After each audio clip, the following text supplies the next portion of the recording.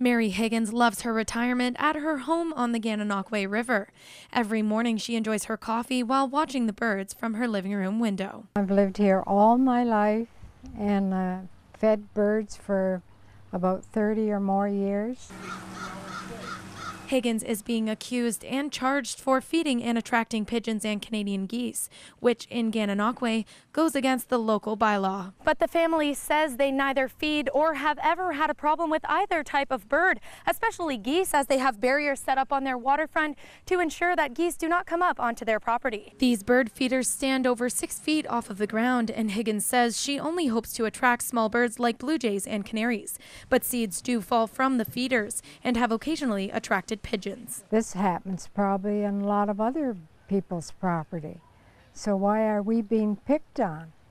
They haven't charged anyone else. Higgins was slapped with a $120 fine. City bylaw officials were unable to comment. Family friends say they won't let the issue fly under the radar. I don't care if you're 18 or 85. I don't like to see people being pushed around. Rathwell has gathered documents and will be seeking legal advice on behalf of the family. If the Crown will not approach the judge and have it tossed, then we'll have to set a date for trial. I can't believe it's happening.